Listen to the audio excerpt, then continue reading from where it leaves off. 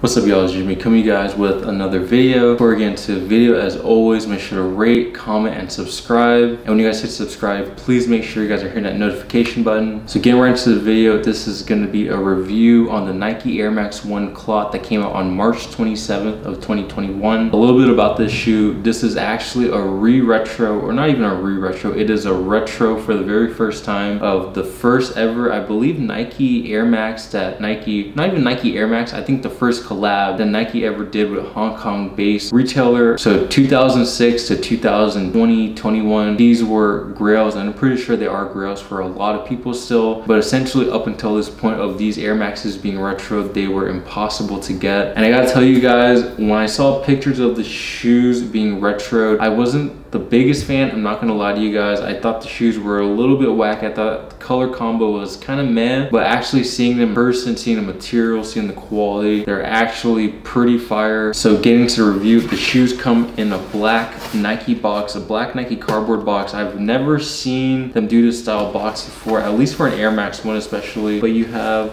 the Clot logo right there on this back portion, and then you have Air Max 1 and some calligraphy right here on this white banner on top of the box, and then you have some Chinese lettering on this portion of the box. So I know, right, when you refer to someone that is Chinese, they don't speak Chinese, they either speak Mandarin or Canto. I don't know if the same applies for the words or the lettering or the characters actually, so I'm not gonna go deep into it, but for Chinese people, whenever you see a letter actually means a lot of things, right? I don't think it's kind of like English where it's like the cat, the dog, that's just a quick little example. This might be like a couple words, like it might be a whole phrase over here, but I don't know if it's like a general thing or if it's like a specific to Mandarin or Cantonese. Off of that quick little side tangent, going inside of the box, you do have another little cool little touch of detail that Nike added right here. This is like, I believe it's something to do with like the main focal point when you're doing like Chinese massage or something along those lines. I forgot exactly what it's called. I think it's like needling, something along those lines, but these are the main parts. The first one being the sinus and ear, and then the last one, it's gonna be your anus. Like it literally says anus right there, but this is just being straight up on, I guess, like the different focal points that they do focus on whenever they're doing like the Chinese massage. And if it's not Chinese massage and I sound super ignorant, I'm gonna apologize to you guys prior beforehand before I get roasted in the comments.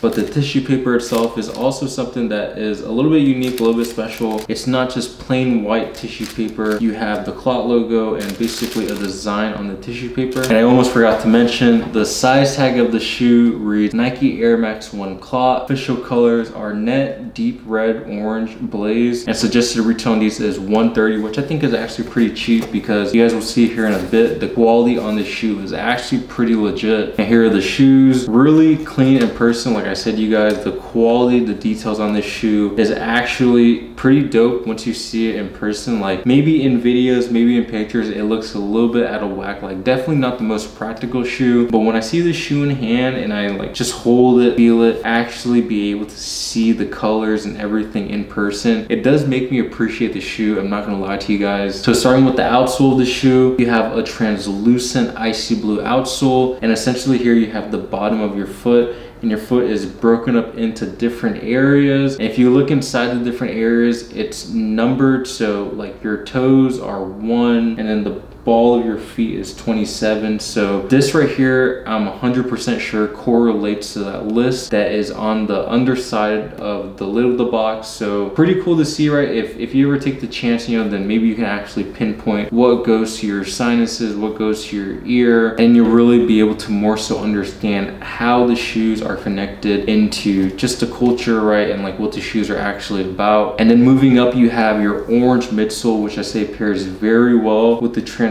sole and also the tan suede. And of course, you can't forget to mention the air unit on the inside. Color of the air unit, I believe it's just red. I forgot what the exact red was called, but it is the same red that you see on the swoosh right here. And then when you move on to the uppers of the shoes, that's when things just get even crazier. Essentially, the major portion of the shoe is made out of that tan suede, which I'll say feels pretty soft to the touch. It's nothing super crazy like buttery or like super high quality, but it's not too bad for 130. You know, 130 is still a lot for shoes, don't get me wrong, but for Nike, I'll say this is actually not too bad of a quality of suede. And of course, I can't forget to mention the clear toe box area. So this is really interesting because, I mean, clearly it's on this shoe right here. And it was also very prevalent on the Air Forces that came out in maybe like 05, 06, something along those lines. Maybe it might have been 02, 03 if I'm not mistaken, but they do have the air vents here, so your feet don't stink up. And I'll say, if you are gonna wear these shoes, please make sure your sock game is proper, because if you have some dingy old white socks in there, that is not gonna be the move. But from the toe box moving on to the tongue, you have a red leather tongue, which is actually pretty nice. And then your Nike Air is in that tan suede, and the actual Nike Air itself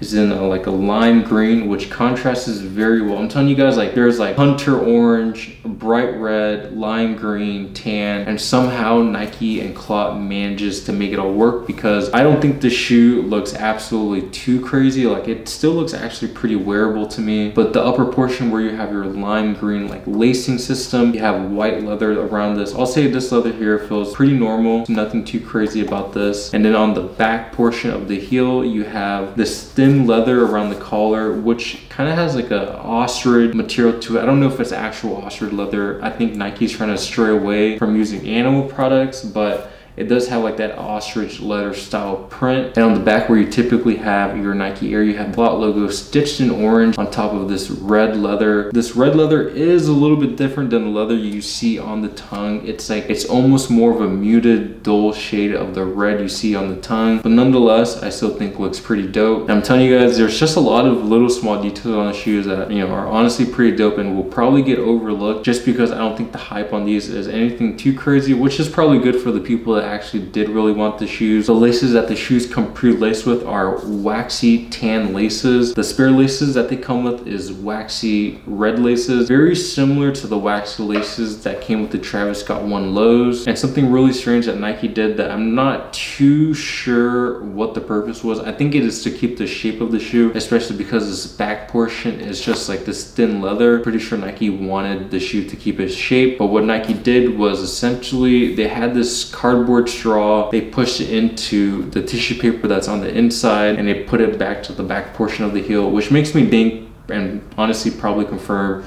that it was to keep the shape of the shoe. Something I've never seen Nike do before, so it's kind of nice to see that, yeah, even though Nike does slack on quality here and there, it's nice to see that they are concerned about, you know, actually keeping the integrity and shape of the shoe. But this is gonna wrap up the review. It was supposed to be a shorter one, but like I said, there's just so much detail on the shoe. Like, it's hard to leave out these cool little details and not talk to you guys about them. But let me know what you guys think about the shoes down below in the comments. You guys think they are a cop or a drop? For myself, I'm not gonna go ahead and say anything crazy like 14 pairs minimum, but they are pretty dope. You know, if you guys did manage to cop for retail, I think if you guys did manage to cop for retail, they would be, you know, not too bad to keep, at least for the summertime. I think they have a good color combination, you know, good breathability, looks kind of dope, kind of different, so not too bad of a keep if you did manage to hit on retail. But this is gonna wrap up the review on the Nike and Clot collab Air Max 1, and until next time, I'll catch you guys later. Peace.